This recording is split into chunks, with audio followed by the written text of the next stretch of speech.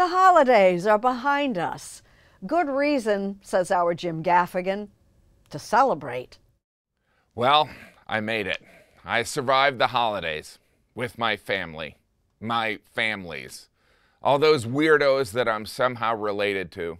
Let's just say, if God is the producer of the holiday season, he tends to lean into drama.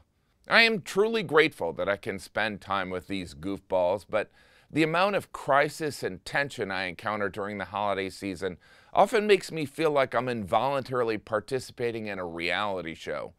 The entire holiday season seems like a series of rotating reality show experiences.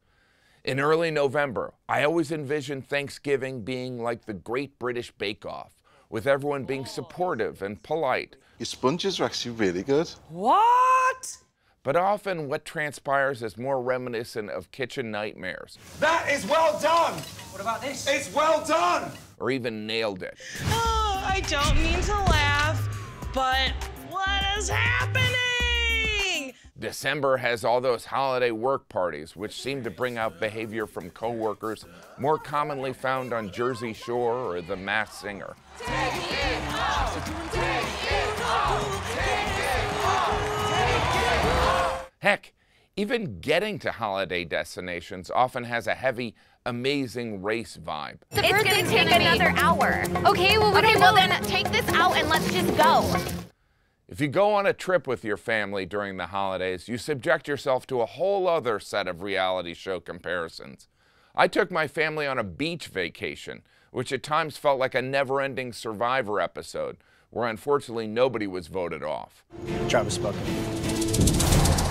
I'm just grateful it didn't get to the point of naked and afraid. Where else would you like me to clean my bum? The holiday season officially ends with New Year's Eve, which for some reason turns normal adults into participants on Love Island. I guess any time with family can turn into a Real Housewives episode. You'll know. Never. Everybody will know. My husband. Everybody will know. You understand that? Never go after my husband. But around the holidays, you really wish Andy Cohen was there to keep the peace. Happy New Year, everyone.